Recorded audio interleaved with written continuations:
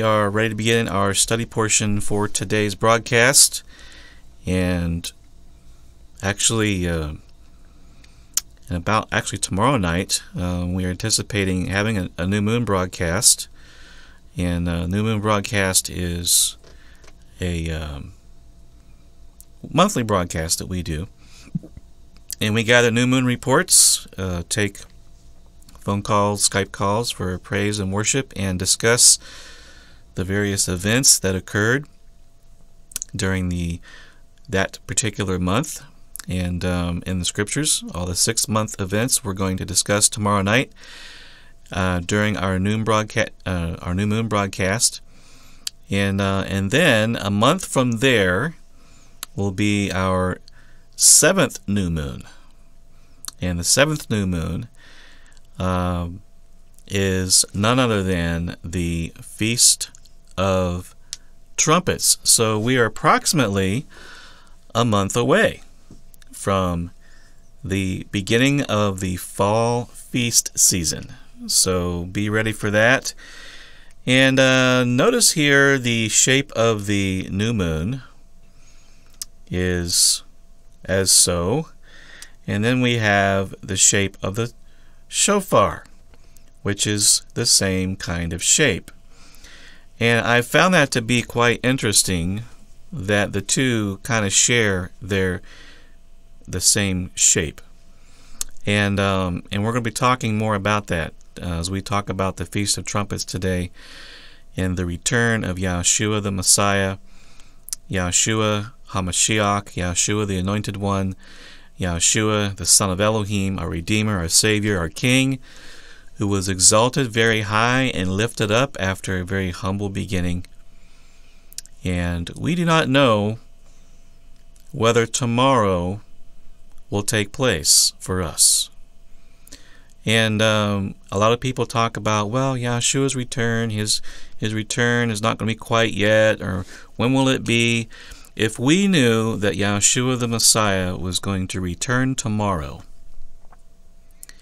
would there be any change in our behavior?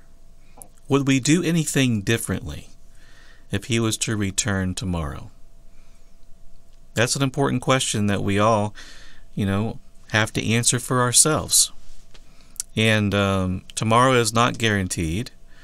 And so if we are not living in such a way that we would be accepted by him if he returned tomorrow, then we are walking a very dangerous line. And so our goal is that we would all be ready and prepared, because, behold, I tell you a mystery, we shall not all sleep, but we shall all be changed in a moment, in a twinkling of an eye, at the last trumpet.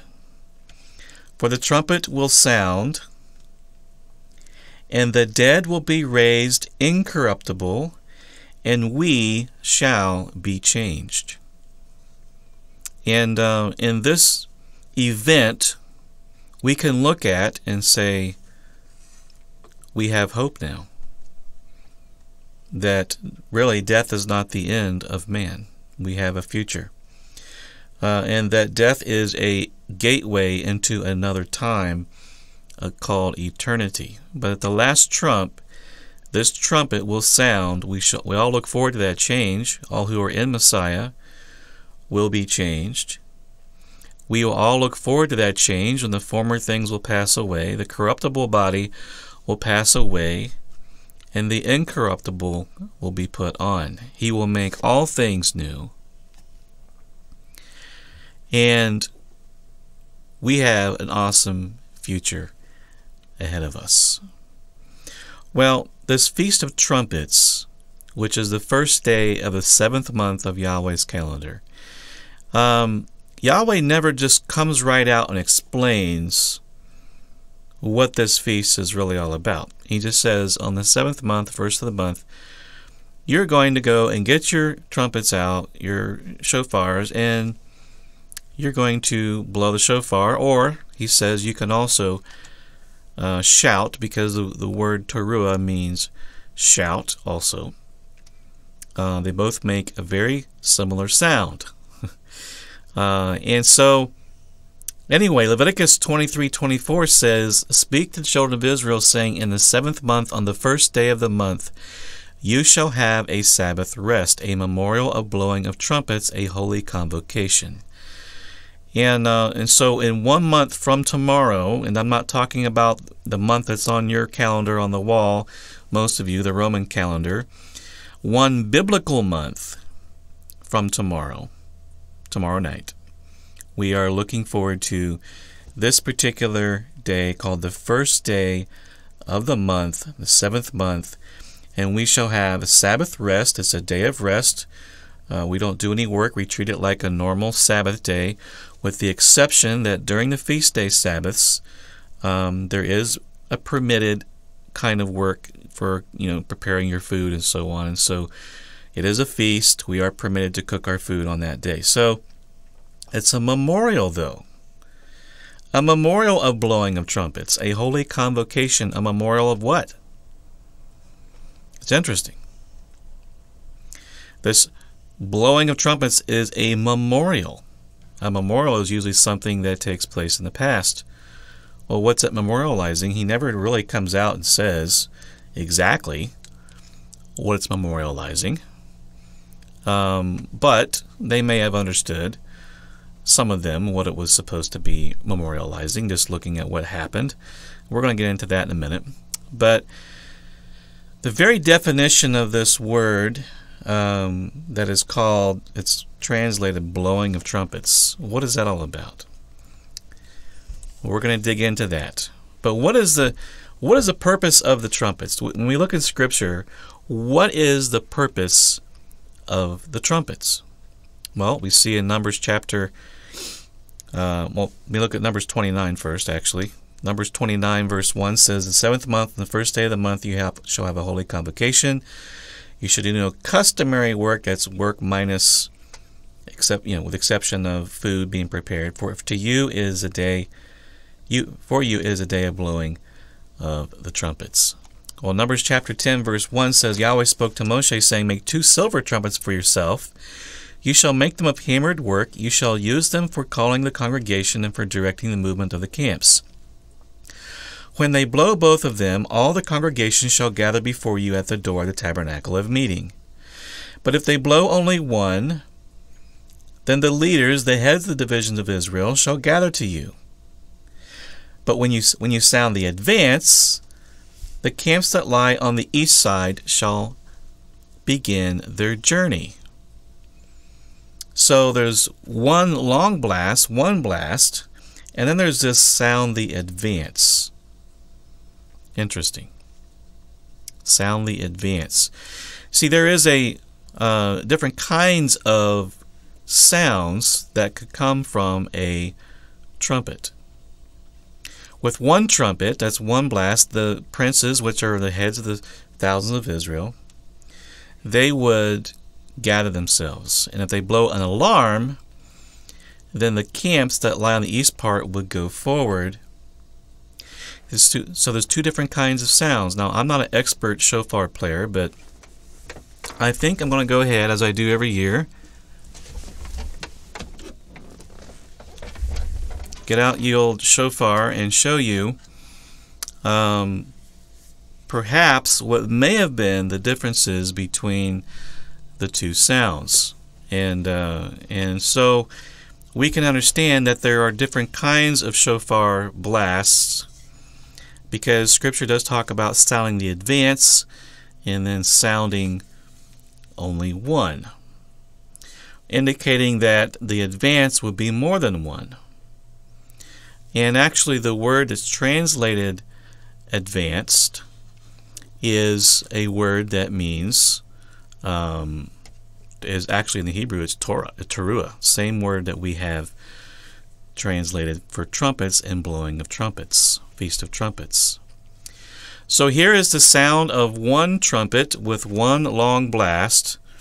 I'm going to try it and see what kind of sound I can get out of this thing.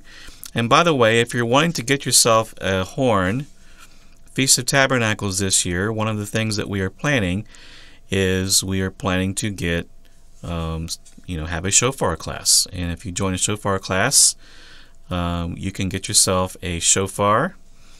And we actually take raw kudu horns and sand them down, drill the mouthpiece, and teach you how to blow them. So anyway, here's the long blast.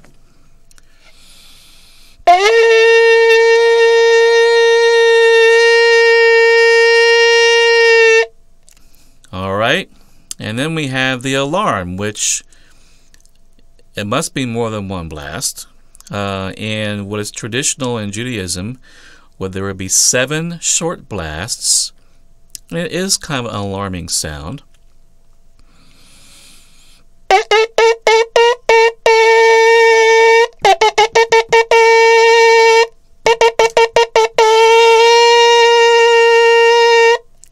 So we have this alarming kind of a sound to it.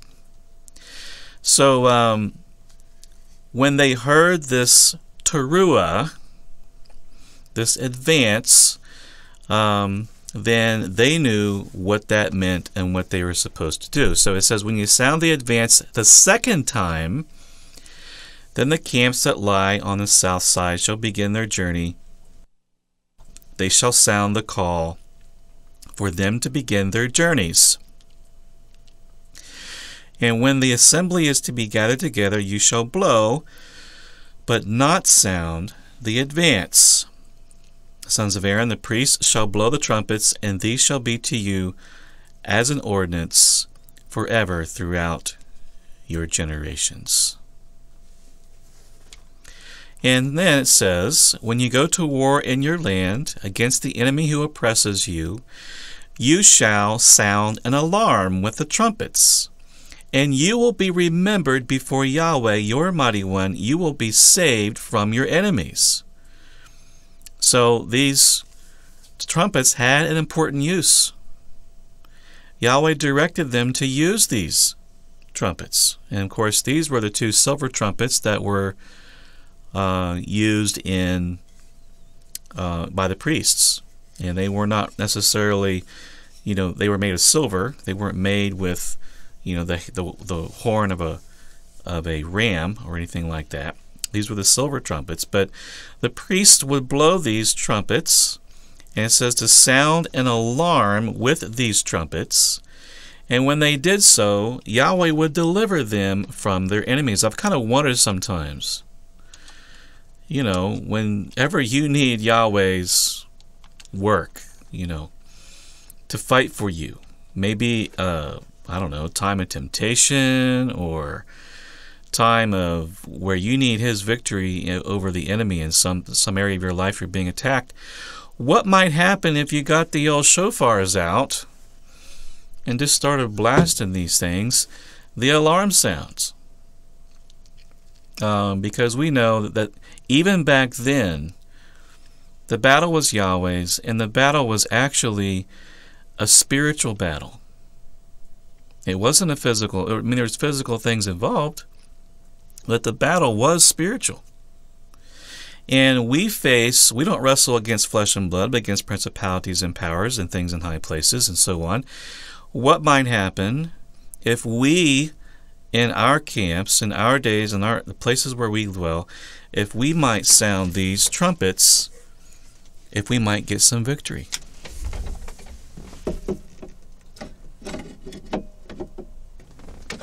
So putting the shofar back up there on the shelf. And it says also in the day of your gladness. When you have a moment of joy, get the old shofars out and start blasting them in your appointed feasts. And at the beginning of your months, you shall blow the trumpets over your burnt offerings, over the sacrifices of your peace offerings, and they shall be a memorial before you before your Elohim. I am Yahweh, your Elohim. So there may be some spiritual significance to these things that most in traditional Christianity have not really come to appreciate yet. So, why not do this? It's not going to cause any harm, obviously. It's something that Yahweh must see as significant in his eyes. And so, imagine this would be a normal sound they would hear in Israel at the temple service, especially during the feast. They'd be hearing this sound all the time, because these trumpets were blown over all the offerings. And so whenever there was an offering done, trumpets would be used. And maybe that's why, even during our Feast of Tabernacles that we host here in Missouri, along with our praises to Yahweh, we have people who bring shofars.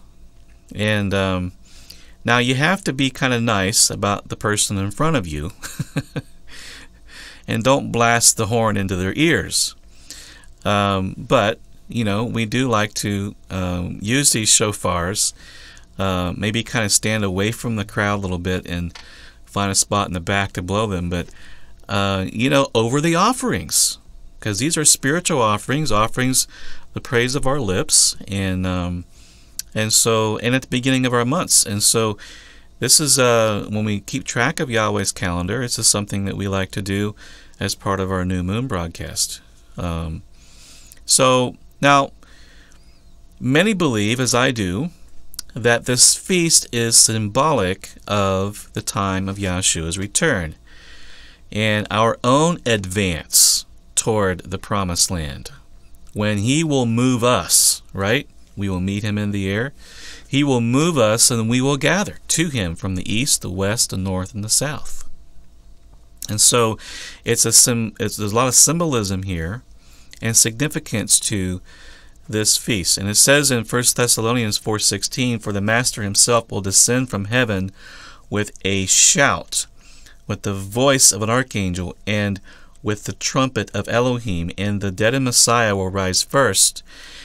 Then we who are alive and remain shall be caught up together with them in the clouds to meet the Master in the air, and thus we shall always be with the Master. Therefore comfort one another with these words." Messiah will descend from heaven with a shout. And did you know the Hebrew word translated trumpets also carries the meaning of shouting? Because here we have blowing of trumpets. It's from 8643. And 8643 in the Hebrew, Teruah, means alarm, signal, sound of tempest, shout or blast of war, alarm or joy, alarm of war, war cry, battle cry, blast, shout of joy. And look, it's actually translated shout 11 times. 11 times it's translated shout. And so it does carry that meaning, that shout of an archangel. And when we shout out, we're crying out to Yahweh, deliver us from our enemies.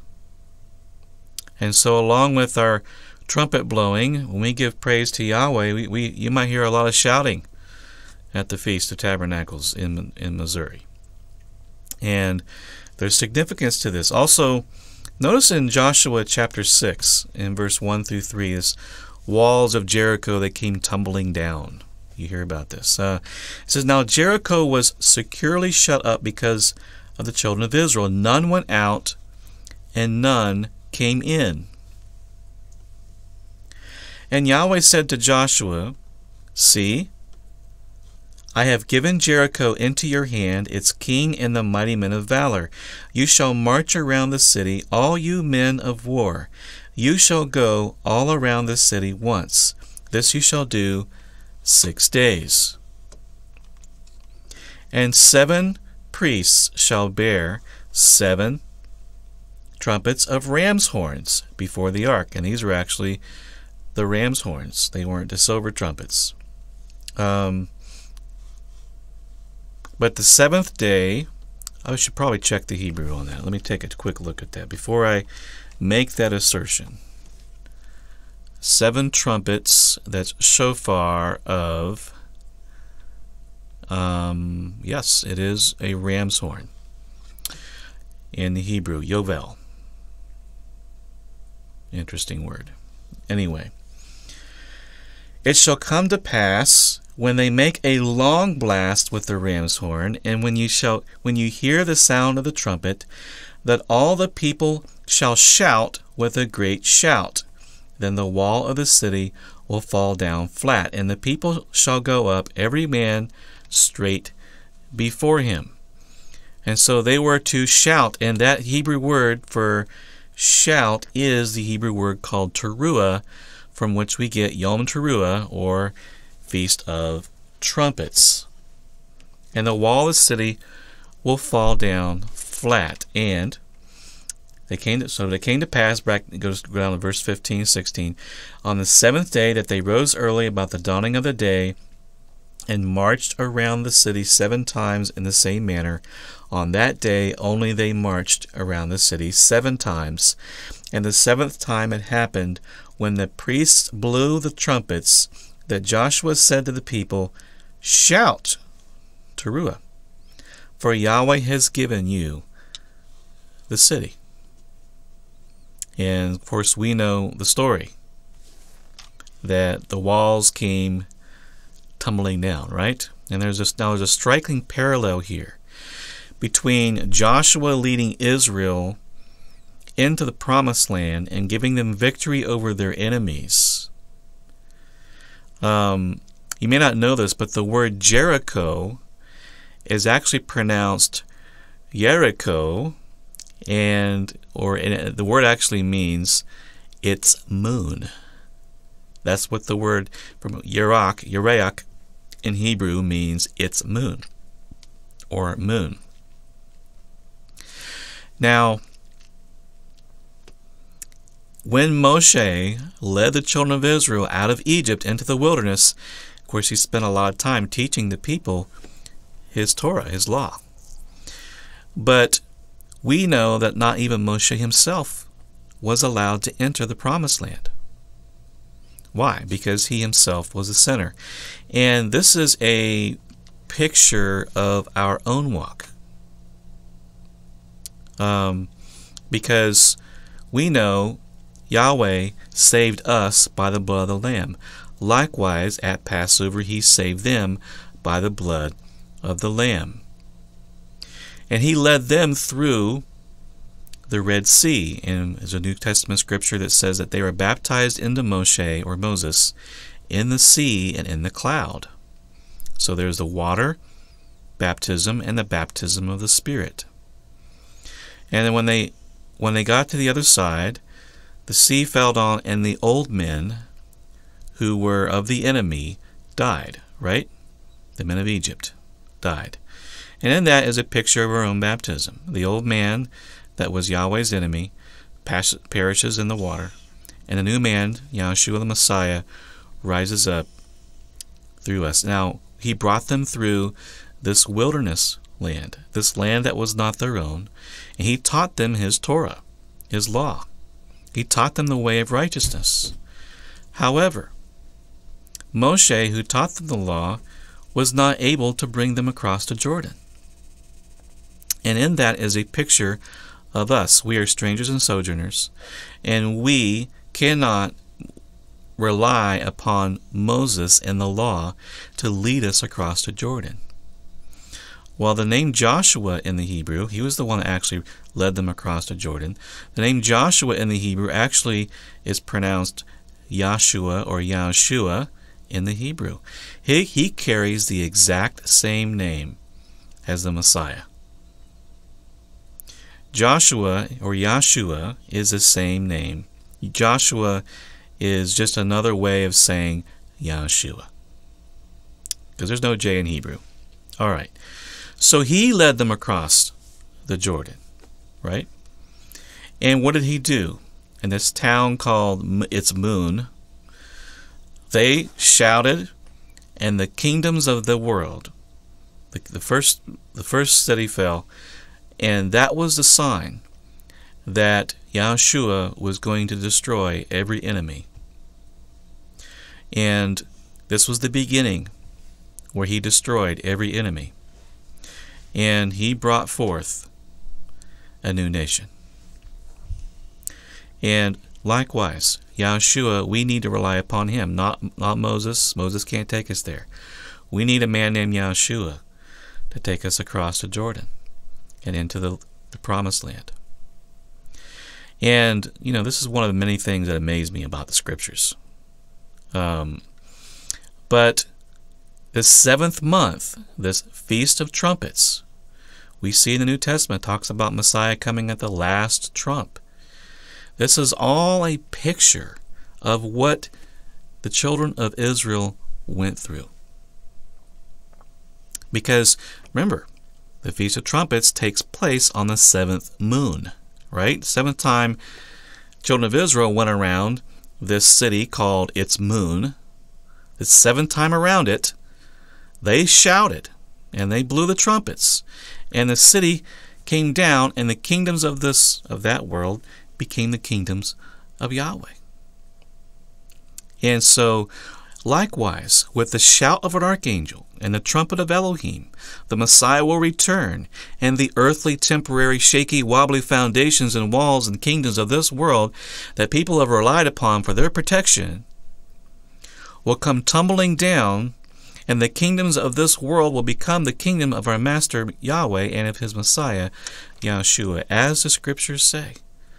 Revelation 11:15. Then the 7th angel sounded, and there were loud voices in heaven, saying, the kingdoms of this world have become the kingdoms of our Master and of his Messiah, and he shall reign forever and ever. And all the things that we think are important in this age will suddenly mean nothing.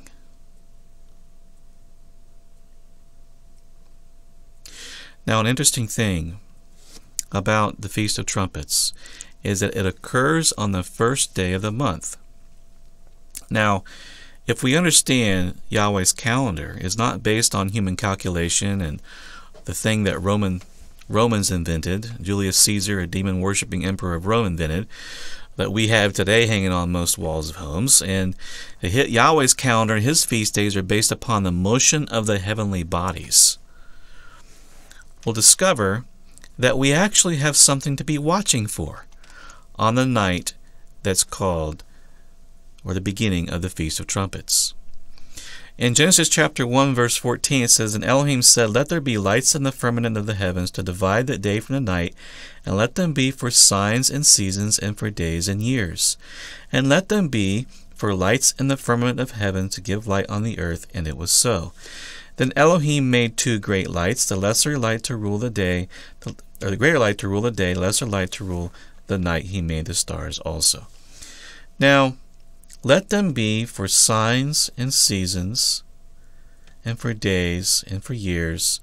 And look at this word right here. It's translated seasons. In the Hebrew, it's the Hebrew word moed. Moedim. This word it means appointed times, and it's actually translated feast 23 times in the King James Version. And so Yahweh established his lights in the heavens to be for the feast days. Even back then, these lights were created for the purposes of feast days, for his appointed times. He has appointed times that he wants us to follow. Of course, one appointed time is the Sabbath. There are 7 other appointed times in Scripture that are holy days or holidays. Now, in 1 Kings chapter 8, verse 2, it says, therefore all the men of Israel assembled with King Solomon at the feast in the month of Ethanim, which is the 7th month. This would have been the 7th month feast. Now, this word month, actually in the Hebrew, it means moon. That's what the word means. In the moon of Ethanim, which is the 7th month. And this word month here is from a different word meaning renewal or new moon. So in the moon of Ethanim, which is the 7th new moon or 7th month, that's when they gathered. So the months are actually determined by the cycle of the moon. The 7th cycle of the moon in a given year is the month of Ethanim. Ethanim means to endure with strength. And it's the seventh moon that we're all waiting on, really. Spiritually, we're waiting on that seventh moon. You see, Yahweh has not yet had Messiah fulfill everything the feast days represent. In bondage, he revealed himself. When we were in bondage, he revealed himself. He set us free. He saved us from the blood of the Lamb. Led us into the wilderness where we are now. He gives us his Torah. That was at Pentecost. He gave the Torah. So there's two feasts. The Feast of Unleavened Bread and Passover. And then we have Pentecost, or Shavuot, or Feast of Weeks. That's also when Messiah died. Messiah died at the exact hour they were sacrificing Passover lambs in Jerusalem, causing us to be unleavened, Feast of Unleavened Bread, and then poured out his Spirit on the day in which he also gave his law. So he gave the law at Pentecost and gave us the Spirit, which brings us forgiveness of sin for having broken the law and leads us to keeping his commandments, and places that law right here in our hearts. And now, what are we waiting on? We're in the wilderness. We're waiting on Yahshua's return. And there's this vast length of time between the 3rd month and the 7th month. There's a 4-month time period, approximately, a little less than 4 months, that we are waiting now for Feast of Trumpets to be fulfilled. And we are watching, we're waiting, we're longing for that return. And he will return at the last trump. He will return when the trumpet sounds, and we have this Feast of Trumpets. And so for this month of Ethanim, we must endure with strength to come to this month of Ethanim, to be found faithful when the Messiah returns. And so tomorrow night is going to begin the 6th month. And if you look up in the sky just after sundown, within an hour or so after sundown, you will see the reappearance of the moon. It would have been in conjunction. It's close to conjunction right now. That means the moon was recently in line with the sun, and so the moon actually rose and set with the sun. But then eventually it's going to move in its orbit, and the sun will go down first, and then the moon will go down afterward. And so the sun will go down within 30 minutes or so after sundown. And for those of you who are in far south Texas, I mean close to the Mexican border, and those of you south of there, it's a possibility you could see this actually tonight. There's a slim chance. You have to have very good atmospheric conditions to see it. But certainly tomorrow night, you're going to see this thin crescent-shaped moon just to the left of where the sun had set. So look to the left of where the sun set. That's where you're going to be looking for the new moon. And that will mark the beginning of the 6th month of Yahweh's calendar, which means that we are only 1 month away from the Feast of Trumpets as we stand right now. And so after tomorrow night, some of you in South Texas might see it tonight, begin looking for this new moon, and then 1 month or 29.5 days afterward, you will see the next new moon, which will be the beginning of the Feast of Trumpets. Now, any shepherd of Israel watching over his flock could look up in the sky and know when a new month would begin. And on earth, the illumination of the moon grows until it reaches its full moon phase, and then gradually decreases in light until the moon is no longer visible in the night sky. But when we see this moon reappear, after it has been dark, it is a new moon. Now, this is different than the scientific new moon that you might see on your wall on the calendar, which is not based on how visible the moon is, but is instead based on the conjunction, which is when the moon is not visible. And so if we went by the visible moon, which appears within an hour or so after sunset in the western sky, just to the left of the setting sun, that would be the biblical new moon. So we have the earth here, we have the sun here, and then we have the moon going around in orbit around the earth. And when the moon is at this position right here between the sun and the earth in its orbit, that's the conjunction. And then eventually the moon will continue its orbit, and we'll be able to see just after sundown just the light of the sun kind of edging around the side of the moon. That's the new moon. Okay. And so, but this is very interesting because it points to this picture of what Messiah told us to do. He told us to watch, watch, watch, watch. He kept saying, I tell you, watch. And that's exactly what we're doing on this night when the Feast of Trumpets begins. We're watching to see whether or not we're going to be able to behold with our eyes this new moon. And so we're watching, we want to know, and so we look for it. And quite often, we don't know if it's going to be that night. We might not know. I mean, it's possible. Now, today we have things called moon charts where, we have a better idea of when it's going to be. So when is this Feast of Trumpets? On the night of September 14th. This is a graphic of the entire world. And this is a moon chart, which helps you understand where the moon should be visible. You will notice that this green area right in here, that is where the new moon will certainly be seen. If you live in an area where we have this right here, this kind of a lighter green shade, you will need to have pretty good atmospheric conditions. That means very clear skies to be able to see the new moon. No haze. You'd have to have really good skies. And then if you live up here, you would need a pair of binoculars to even find the moon. And then you might be able to see it after that. And you'd have to have clear skies as well. But you see here that where I live anywhere, in Missouri, it should be easily visible to us. It'll be a little bit low in the night sky, but we should be able to see it. So on this night called September 14th on our Roman calendar, we have, probably hanging on most walls of most homes in the United States. That's when we're going to go out and look for it. Now, the people in Israel are unlikely to see it. It's possible, but not likely. But I've noticed that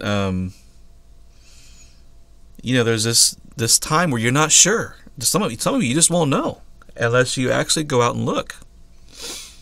And so that adds to the mystique, and it really fits with what Yahshua said, no one knows the day or the hour.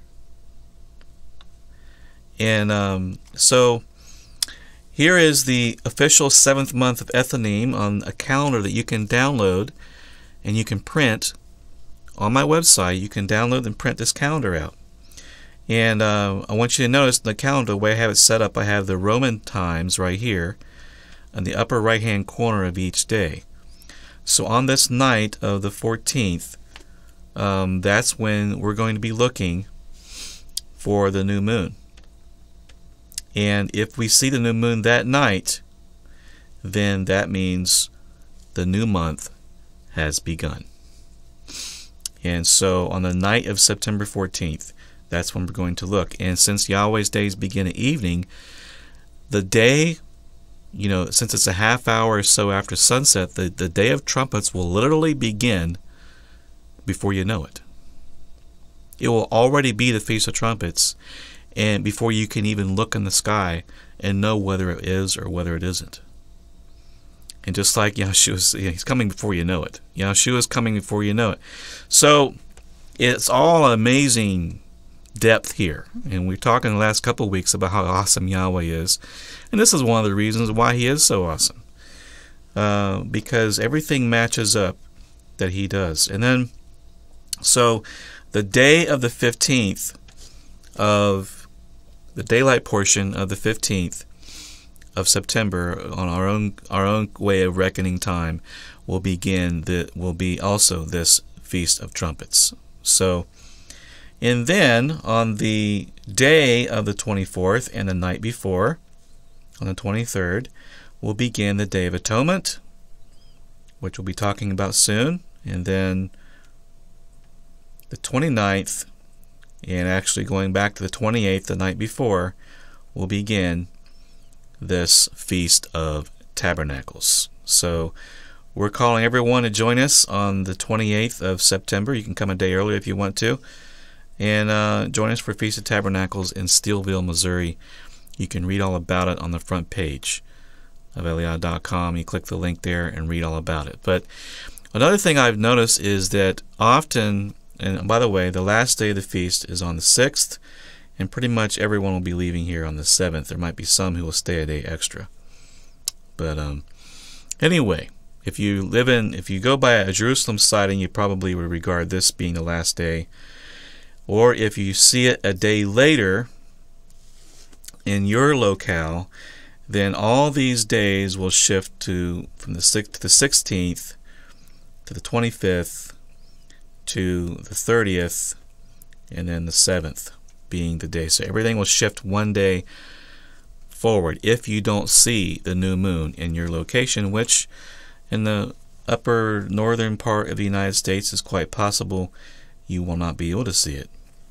And those who live in Israel may not be able to see it either. So for us, if we see it, we're going to call it. If we see it, we're not going to pretend like it doesn't exist. We're going to call it. So Yahweh has his own date line, I guess you could say. It's not necessarily in the middle Pacific, although, it depends on how you do it. But one thing I've noticed is the horizon is still glowing. Sometimes this fiery red and the orange, this like every day, and if you're looking for the new moon, you're going to see this, red color in the horizon. And maybe this is Yahweh's reminder, that, as Yahshua said, you discern the face of the sky. But if you want to get to the calendar, I forgot to mention this, EliYah.com/printedcalendar.html. EliYah.com/printedcalendar.html. You can actually go there and download this particular calendar. You can print it out, hang it on your wall or your refrigerator, and if you don't have it already, I did have some printed copies of this made available, but we pretty much gave away 800 of them, so they're all pretty much gone. I got just a few stragglers left over for whoever I think Yahweh is leading me to give it to. But anyway, you can download this calendar there. So anyway, this redness in the sky, this fiery orangish kind of a red, looks like fire. I mean, sometimes it's hard to even tell the difference. If you ever notice be a fire off in the horizon, someone's field's on fire or something, it's got this same kind of a color to it. Well, Yahshua said, actually Scripture says, Malachi 4:1 says, "Behold, the day is coming, burning like an oven, and all the proud, yes, all who do wickedly, will be stubble. And the day which is coming shall burn them up, says Yahweh of hosts, that will leave them neither root nor branch. But to you who fear my name, the Son of Righteousness will arise with healing in his wings, and you shall go out and grow fat like stall-fed calves." The stall-fed calves would be, they were always fed the best. The calves that were in the stalls, and they didn't ever leave the stalls, they had to be hand-fed, and so they were very well fed. So Yahweh's going to take good care of us. And but it says the Son of Righteousness will arise with healing in his wings. And why is he called the Son?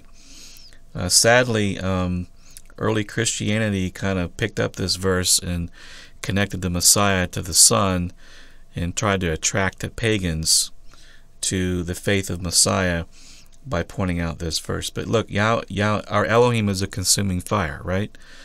And the sun is a consuming fire. It's in the sky. It's a consuming fire. And Yahshua is the image of Elohim. And so he is this fire of righteousness. And it's righteousness that cleanses all unrighteousness, because righteousness and unrighteousness cannot dwell together. And so He's going to be a righteous burn. This burning is going to happen. This day is burning like an oven. And Messiah, his brightness, he will consume many with his brightness of his coming will just consume people. But those who are righteous will not be affected by the heat and the brightness, because we have no unrighteousness in us that needs to be consumed. And so we will not be unrighteous through the Messiah Yahshua. And therefore, we can look at this and say, this is hope for us. But those who are proud, too into their own selves, the day is coming and burning like an oven, and look out. So, listen, this feast has not been fulfilled. It's not been fulfilled yet. And there are so many things that when you dig into the feast days that bring out beautiful, amazing, incredible pictures. And wouldn't it be wonderful if the church kept this feast as a yearly testimony to the world that a Savior is coming to rescue us from the hole we're digging ourselves into. And there is hope. There are answers. There is a kingdom coming that we are all invited to. And if the people of the churches would just realize, look, this feast has not been fulfilled. It cannot have been fulfilled. Yahshua is coming with the sound of the trumpet. But for some reason in traditional Christianity, dismissed it. Oh, it's Jewish stuff. We don't do that. And so I say, let's sound the trumpet. Let's sound the alarm that Messiah is coming. He has feast days he wants us to fulfill. Yahshua is going to return at the last trump, the shout of an archangel. And just as the children of Israel were told to blow trumpets on that day, I wonder how many of them understood exactly what they were doing, but they were just told to do it as a memorial. And really, it's a memorial that not only looks back to what Joshua did for them, but looks forward to what Yahshua, same name, right? Yahshua, son of Nun, Yahshua, the son of Elohim, is going to do for us. And sometimes we just have to be like little children who want to learn and be obedient to our Father and His will, set aside our own traditions, and be willing to do it. And Yahweh expected that of them. He expects that of all of us. And a lot of times when we begin to practice the things that He tells us to practice, we get to learn a lot of the reasons why we're doing it. Now in Scripture, the trumpets were used for advancing the armies, for calling the armies together for war. It's for this reason that a trumpet will sound when Yahshua returns. He will go forth with all of His saints, whom He will gather together, and He will destroy the wicked with the breath of His mouth. In Isaiah chapter 11, verse 4, it says, He shall strike the earth with the rod of His mouth, with the breath of His lips He shall slay the wicked. Righteousness shall be the belt of His loins, and faithfulness the belt of His waist. The wolf also shall dwell with the lamb, the leopard shall lie down with the young goat, the calf and the young lion and the fatling together, and a little child shall lead them. So this is a future thing. And we know that when the trumpet sounds and the dead arise, that's an alarm call for one of the most significant events our Heavenly Father has in His awesome plan. And that's when He's going to gather Israel together. Jeremiah 23:7 says, Behold, the days are coming, says Yahweh, they shall no longer say, As Yahweh lives, who brought up the children of Israel from the land of Egypt, but as Yahweh lives, who brought up and led the descendants of the house of Israel from the north country and from all the countries where I had driven them, and they shall dwell in their own land. Well, Galatians chapter 3 teaches us in verse 29 that those who are Messiahs are Abraham's seed. We went over this recently in the 5-part study in Galatians. Also, Romans 11 teaches us that we are grafted in to the olive tree. So Yahweh is going to gather His children together. Revelation 20, we know, says that we will reign with Him for 1,000 years. And look, Isaiah 66 verse 22 says, "For as the new heavens and the new earth which I will make shall remain before me, says Yahweh, so shall your descendants and your name remain. And it shall come to pass that from one new moon to another, and from one Sabbath to another, all flesh," Jew and Gentile, everybody, "shall come and worship before me, says Yahweh, and they shall go forth and look upon the corpses of the men who have transgressed against me, for their worm does not die, and their fire is not quenched. They shall be an abhorrence to all flesh." So at that time, we won't need a new moon broadcast. Yahweh's going to bring us all, and we're going to worship Him together on the new moon and on the Sabbath. And that means we're going to have to, at that time, He's going to teach the world His calendar. His calendar is going to be well known to the whole world. Because one new moon to another, so forget Caesar's calendar. That's what He's going to be saying. When Yahweh comes, Yahshua comes, and we finally reach the point where our prayers answered. Let your will be done on the earth as it is in heaven. May your kingdom come. May your will be done on earth as it is in heaven. Guess what? Yahweh's will is that the whole planet observes the new moon day as a day of worship and the Sabbath day. The whole world. And not only the new moon and not only the Sabbath, but also Zechariah 14:16 says, "It shall come to pass that everyone who is left of all the nations which came against Jerusalem shall go up from year to year to worship the King, Yahweh of hosts, and to keep the Feast of Tabernacles." All the nations. "It shall be whichever families of the earth do not come to Jerusalem to worship the King, Yahweh of hosts, upon them will be no rain. If the family of Egypt will not come up and enter in, they shall have no rain." Egyptians, also keeping the Feast of Tabernacles, "they shall receive the plague with which Yahweh strikes the nations who do not come up to keep the Feast of Tabernacles. This shall be the punishment of Egypt and the punishment of all the nations, Jew and Gentile alike, that do not come up to keep the Feast of Tabernacles." This scripture has never been fulfilled.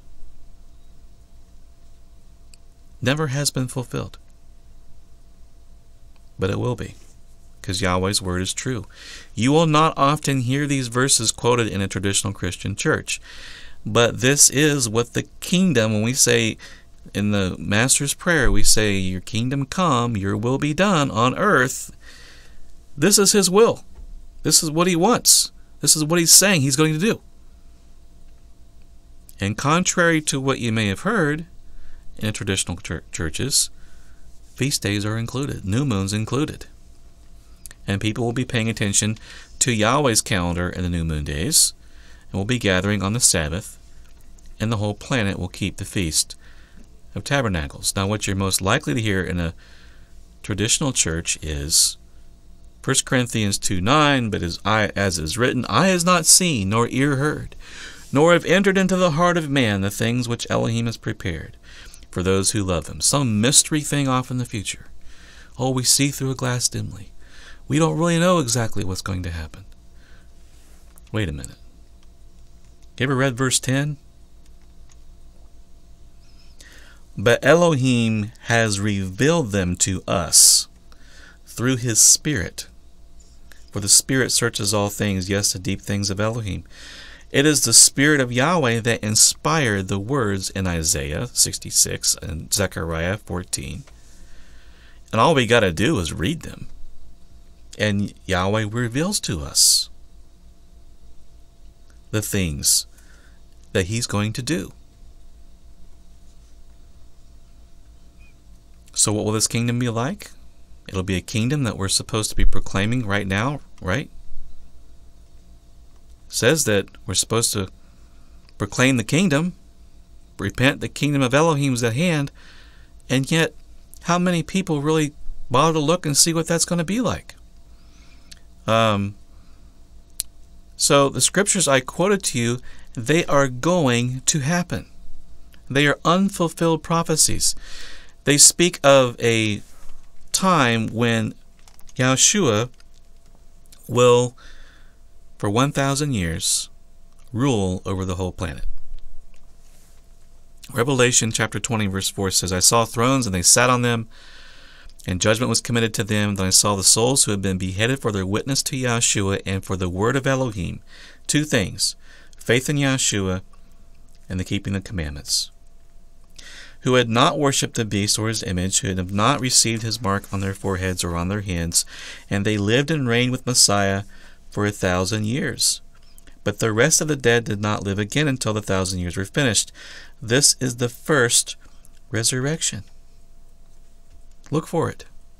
It's going to happen.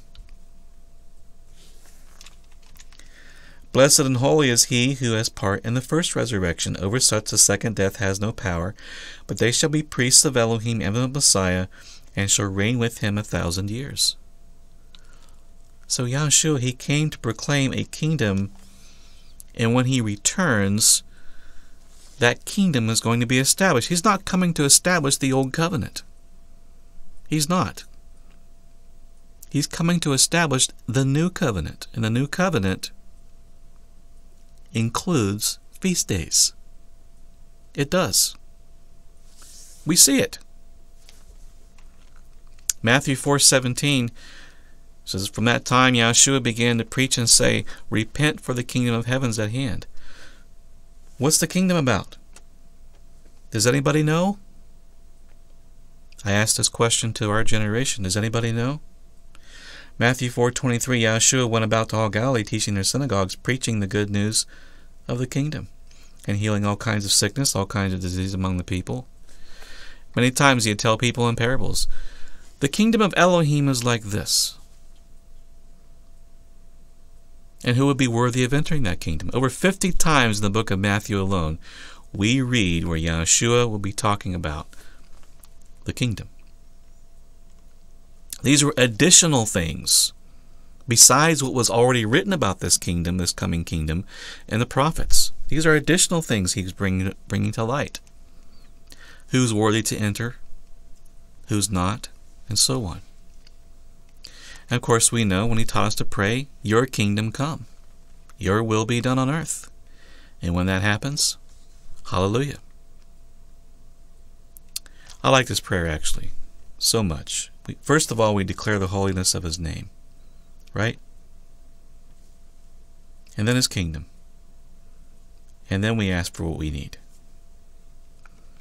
I like that. Acts 8:12, when they believed Philip as he preached the things concerning the kingdom of Elohim in the name of Yahshua Messiah. Kingdom, name, kind of connected, just like this prayer. Name, kingdom, connected together. Both men and women were baptized. Acts 19:8, and when he went to the synagogue and spoke boldly for 3 months, reasoning and persuading concerning the things of the kingdom of Elohim. This is normal.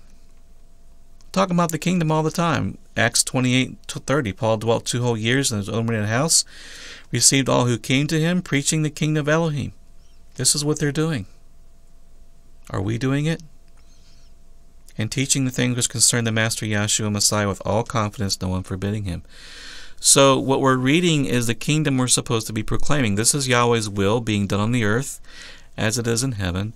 And these are the things that we think about when we say, your kingdom come. It's not the only thing. But it says his name will be one. The Sabbath will be observed. The new moons will be remembered. The feast days will be kept. How can we say they're done away with? Doesn't make any sense. How can it be done away with? The problem isn't they're done away with. The problem is we misunderstand the New Testament scriptures, if that's what we believe, because there they are.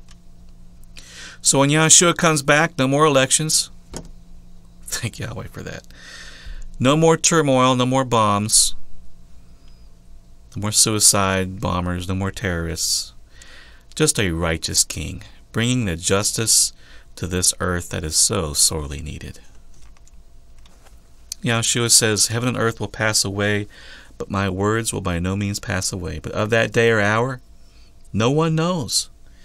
Not even the angels in heaven, nor the Son. Messiah doesn't even know. Only the Father.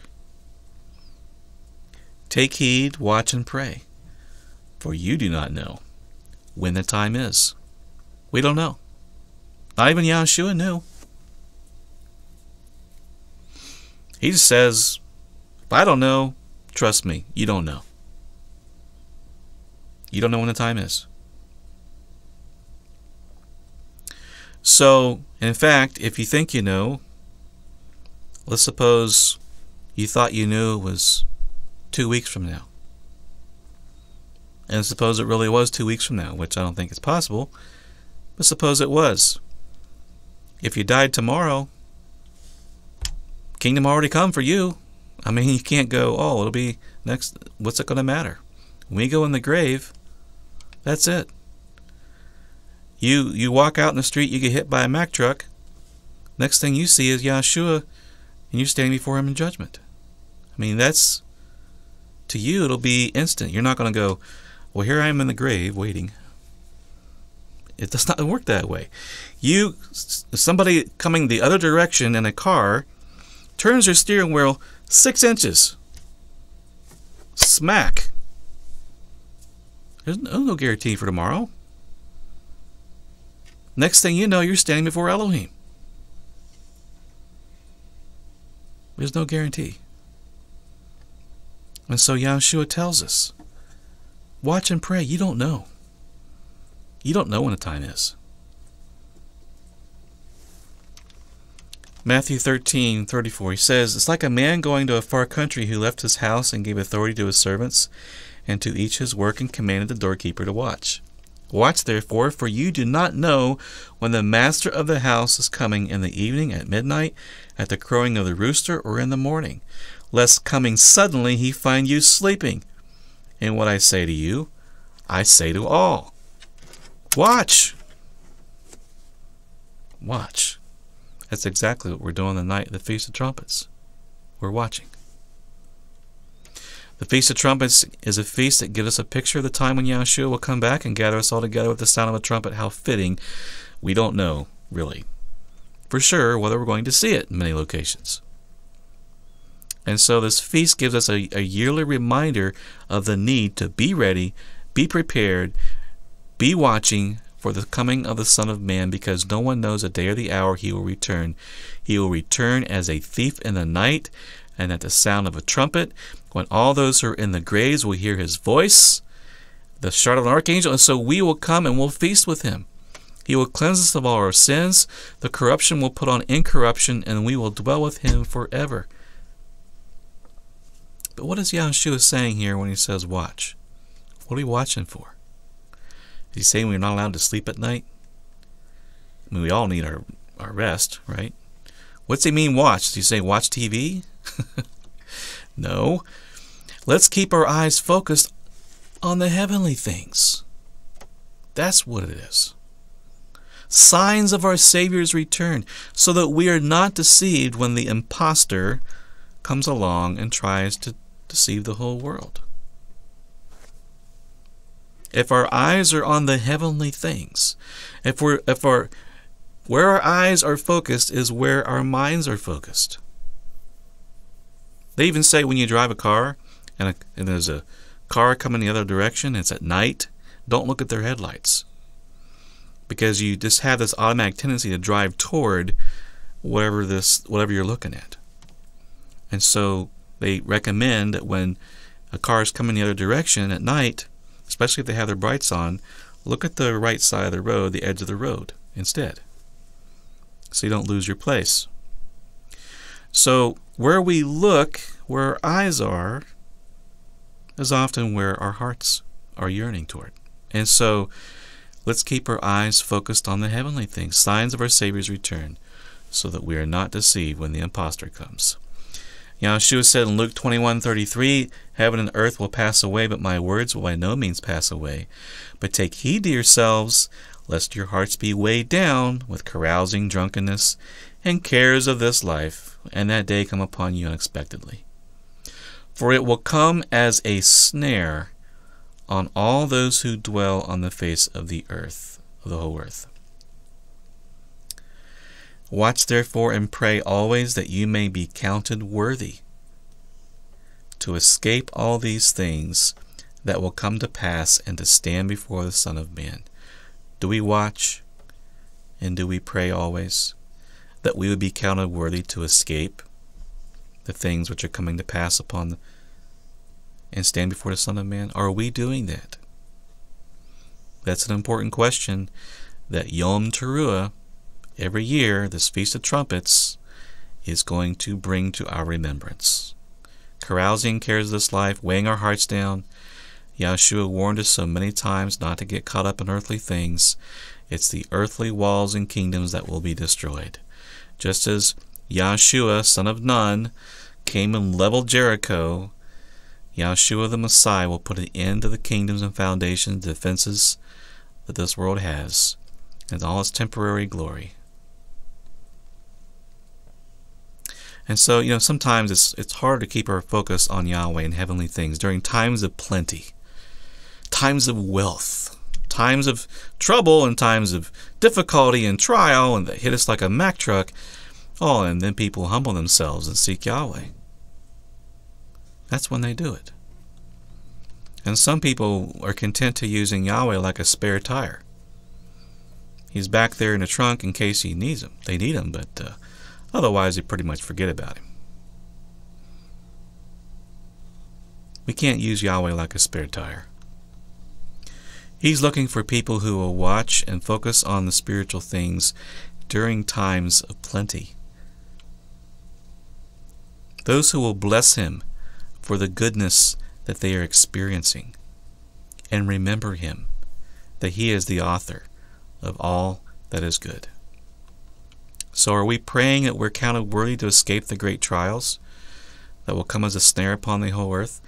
We must endure. We must persevere. We must ethanim, 7th month, right? Revelation 3:10 says, because you have kept my command to persevere, I will also keep you from the hour of trial, which will come upon the whole world to test those who dwell on the earth. Behold, I am coming quickly. Hold fast to what you have, that no one may take your crown. This is Yahshua's words to the assembly in Philadelphia, who did not deny his name. And they had good works. It's the only assembly that he had little to say negatively about. And so we need to be this Philadelphian assembly, the Philadelphia city of brotherly love, right? And so we need to walk in love during this time. The question is whether we are willing to walk in love and willing to do so and serve others and bless others during this time of plenty. Matthew 24:45-48. Yahshua asked this question, who then is a faithful and wise servant whom his master has made ruler over his household, to give them food in due season? Blessed is that servant whom his master, when he comes, will find so doing. Doing what? Giving out food. What are we talking about, giving out food? Spiritual food. The word of Elohim. And of course, physical provisions as well. Physical and spiritual provision.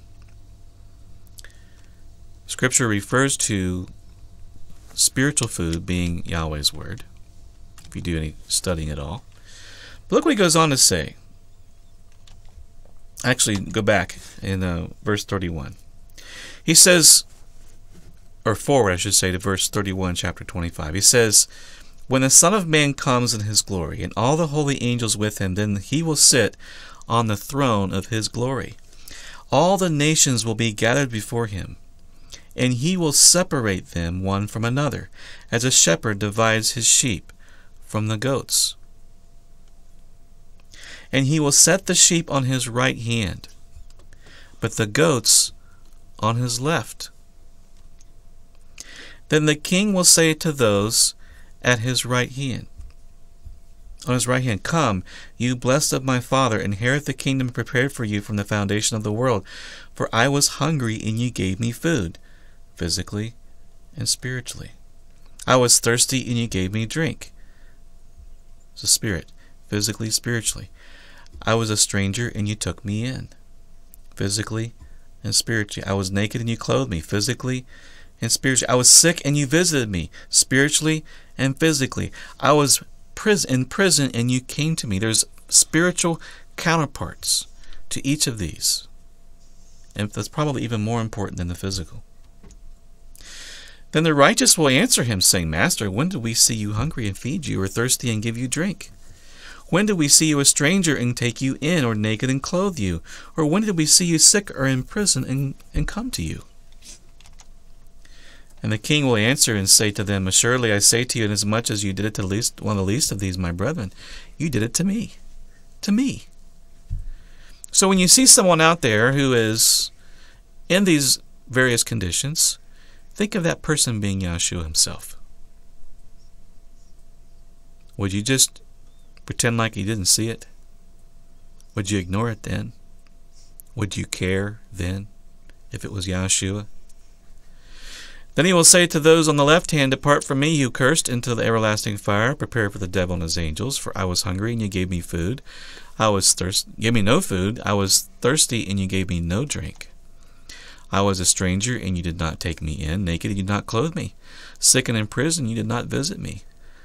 Then they will answer him, saying, "Master, when did we see you hungry, or thirsty, or stranger, or naked, or sick, or in prison, and did not minister to you?"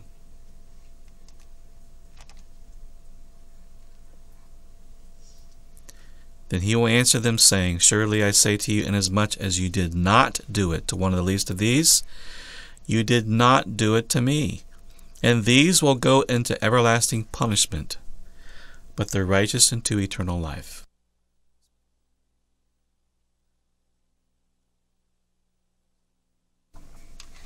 So, Peter says, be watchful. Be serious and watchful in your prayers. It looks like to me, sheep are focused on the heavenly things. They're spending their time ministering, serving others, like Yahshua did. They paid attention to the needs of others. They chose to love the others. The self-centered lifestyle was not among the sheep. The goats, on the other hand, paid no attention to the needs around them, and mostly focused on themselves and their own interests. Maybe it wasn't what the goats did that condemned them. It's what they didn't do. They buried their talent in the sand, focused on the cares of this life, and laid their foundations in things that have no eternal value whatsoever. They had no retirement program. Maybe even they, like those in Amos, Isaiah, you read about these people, they maybe even keep feast days, but paid no attention to the oppressed, the poor, the fatherless, the widow, and didn't seek to bring them to justice, the ones who were not being treated properly, never bothered to provide what they needed. They relied on other people to do it, and then blamed the leaders for failing to take care of things.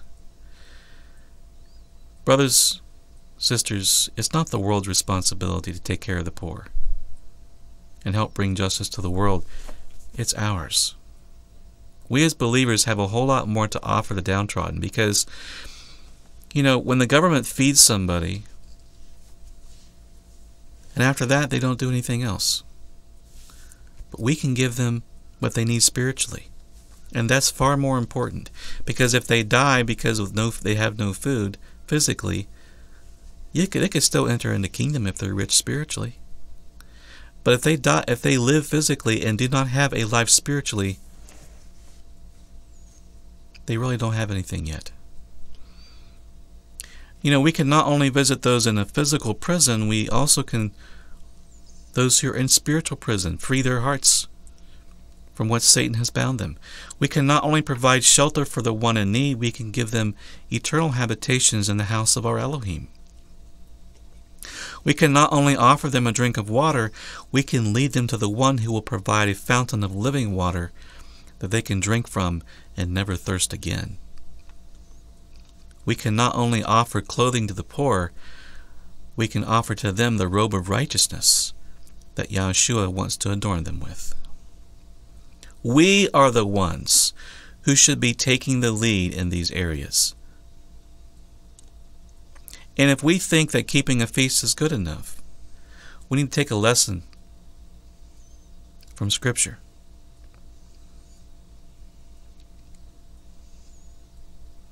We need to be about our Father's business and be aware of the traps. The point of the feasts is to draw our attention to the spiritual.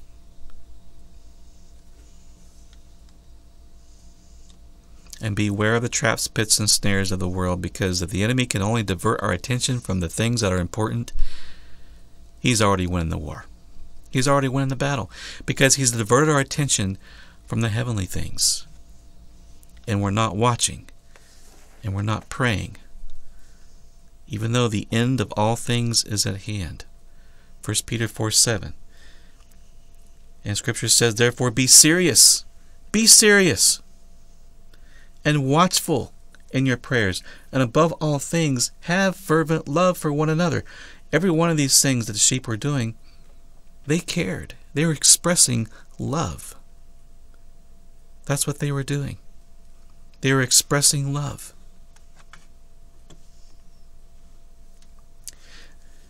For love will cover a multitude of sins. Be hospitable to one another without grumbling. As each one has received a gift, minister it to one another as good stewards of the manifold grace of Elohim. That's what it means to be a good steward. Walk in love. Scripture says, watch, stand fast in the faith, be brave, be strong, let all that you do be done with love.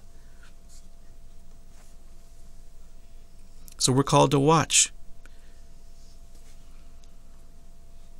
Some of you are maybe wondering, Tom, I thought you were going to talk about Yom Teruah today. I did. I am. This is what Yom Teruah is really about. Watching. Being prepared for the Messiah. It's not just Hebrew this and Hebrew that.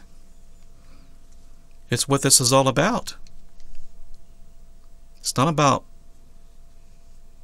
practicing Judaism. It's about using these feast days to call our attention to the things that Yahweh wants to get our attention with. And we're called to be watched. Look, if it would be that Yahshua does not return in our generation, you didn't waste your time watching. All you got to do, read the obituaries. Realize our time on this earth is short. There is no guarantee of tomorrow.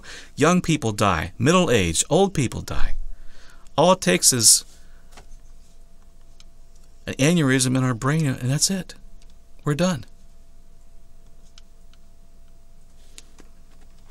And then the hour is coming in which all who are in the graves will hear his voice and come forth, those that have done good to the resurrection of life, those who have done evil to the resurrection of condemnation. So let's not assume it's just the coming of Messiah that ends our life. Our lives are fragile, and we need to seek the heavenly things. Psalm 90 verse 12 says, "O teach us to number our days, that we may gain a heart of wisdom." When we realize how short our time is, we begin to look for wisdom. We begin to seek it and apply our heart to it. Psalm 39 verse 4 says, "Yahweh, make me to know my end, and what is the measure of my days, that I may know how frail I am. Indeed, you have made my days as handbreadths, and my age is as nothing before you. Certainly every man in his best state is but vapor. Surely every man walks about like a shadow. Surely they busy themselves in vain. He heaps up riches, and does not know who will gather them. And now, Yahweh, what do I wait for? My hope is in you." That's what we need to be like. For what is your life? It is even a vapor that appears for a little time and then vanishes away. James 4:14. So let's be ready to endure. the things to come. Let's cleave to Yahweh our strength. Let's be ready to rule and reign with Messiah for 1,000 years, where the Torah will be the law of the land, and Yahweh will be the king, not the modern politicians, Yahweh. You know, in Israel of old, another reason for the blowing of the trumpet was to announce a new king. 1 Kings chapter 1 verse 34 says, "Therefore let Zadok the priest and Nathan the prophet anoint him king over Israel, and blow the horn and say, Long live King Solomon." They're blowing the trumpets to announce the new king. "Then you shall come up before him, after him, and he shall come and sit on my throne. He shall be king in my place, for I have appointed him to be ruler over Israel and Judah." So when this last trumpet sounds, the world is going to be under a rule that it has never known or seen before, unless they're believers. We already have he's already our king. But the ruler and the king of this world will be dethroned, and Yahshua will sit on the throne, and he will be the king that we all submit to, that we all seek. And many nations shall come and say, Come and let us go up to the mountain of Yahweh, to the house of the Elohim of Jacob. He will teach us his ways, and we shall walk in his paths. For out of Zion the law will go forth, and the word of Yahweh from Jerusalem. So the law will still be there. It will not have been abolished. He shall judge between many peoples, and rebuke strong nations afar off. They shall beat their swords into plowshares, and their spears in the pruning hooks. The nation shall not lift up sword against nation, neither shall they learn war any more. This has never happened. It's going to happen. But everyone shall sit under his vine, under his fig tree, and no one shall make them afraid, for the mouth of Yahweh of hosts has spoken. For all people walk each in the name of his Elohim, but we will walk in the name of Yahweh, our Elohim, forever and ever. In that day I will assemble the lame, I will gather the outcast and those whom I am afflicted. He's going to gather them together. Gather them together. And all of a sudden the name will mean something. Yahweh's name will mean something in that day. I say, why not let his law and his Messiah and his feast days and his new moons and the Sabbath, why not make that mean something now? That's my question for this generation. When he gathers the outcasts, we have to be willing to be outcast. We have to be willing to be afflicted and be among those who are looked down upon and thought to be nothing by the world. Brothers and sisters, we better be ready when the trumpet sounds, because guess what? Babylon is going down. Let's not get caught up in her ways. Let's instead seek to be caught up in the air with Yahshua when he returns. And take heed to yourself, lest your hearts be weighed down with carousing, drunkenness, and cares of this life, and that day come upon you unexpectedly, for it will come as a snare on all those who are on the face of the earth. 1 Thessalonians 5:2 says, For you yourselves know perfectly that the day of Yahweh comes as a thief in the night. For when they say peace and safety, then sudden destruction comes upon them as labor pains upon a pregnant woman. And they shall not escape. They shall not escape. But you, brethren, it's going to be different, he says, for us, are not in darkness, so that this day should overtake you like a thief. You are all sons of light and sons of the day. We are not of the night, nor of the darkness. Therefore, let us not sleep as others do, but let us watch and be sober. To sleep means to not really be aware of what's going on, your surroundings, because you're not paying attention to what's really going on. If you're not looking to the heavenly things, you don't really know what's going on. All you're looking at is, oh, that happened, that happened, that happened on the earth, and not seeing the spiritual. For those who sleep, sleep at night, and those who get drunk are drunk at night. But let us who are of the day be sober, putting on the breastplate of faith and love, and as a helmet, the hope of salvation. For Elohim did not appoint us to wrath, but to obtain salvation through our Master Yahshua Messiah, who died for us, that whether we wake or sleep, we should live together with him.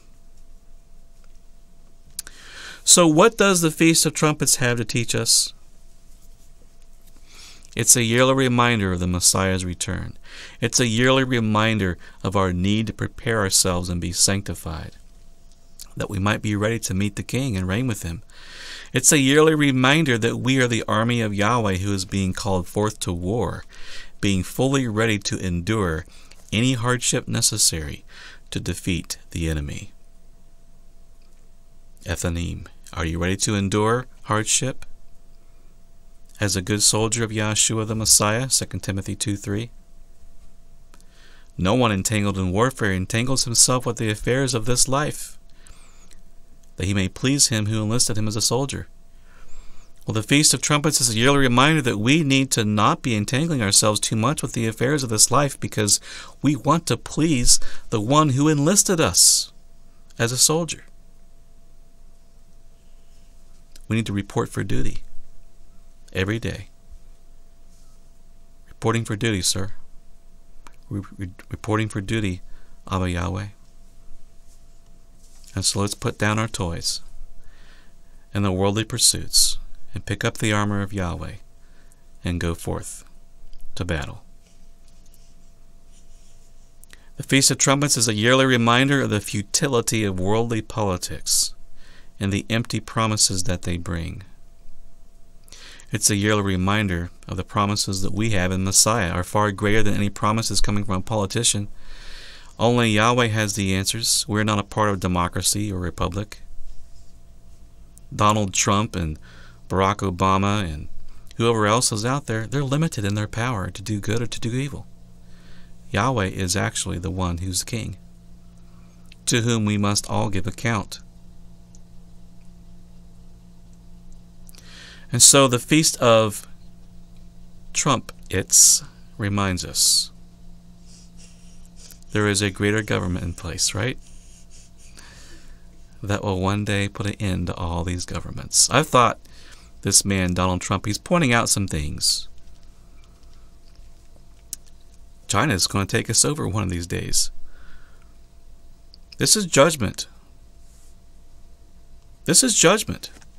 This nation, the United States of America, is under judgment.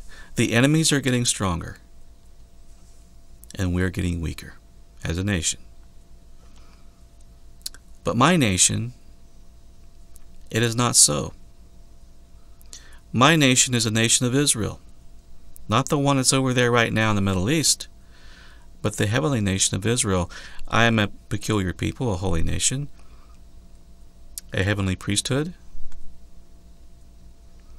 and I have a greater government that I am currently seeking to follow that will put an end to all of these governments. And we need to see ourselves as ambassadors of His government rather than putting our hopes in the next politician.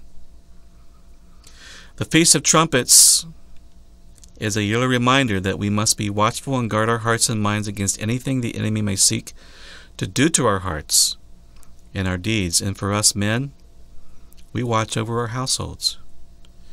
And for the elders of our people, be watchful over the flock, as the Good Shepherd would have you do, warn against the wolves. If you call yourself an elder, you're accountable to this. Don't forget that. The Feast of Trumpets is a yearly reminder that we must be about our Father's business and give food to those who are in need, spiritual food, that we would be blessed when our Master comes, if He would find ourselves so doing. And so, my brothers and sisters, let's be ready to hear the sound of the trumpet. Let's be ready to hear that shout of the archangel, that midnight cry to meet the bridegroom. Having our lamps filled with oil, our hearts filled with the service of love, being filled with Yahweh's spirit of love, joy, peace, kindness, faithfulness, goodness, self-control, faith. Let's be ready to meet the bridegroom and join him in the ultimate feast that will never end. Let's be ready. Let's prepare ourselves. Let's be ready when the last trumpet sounds.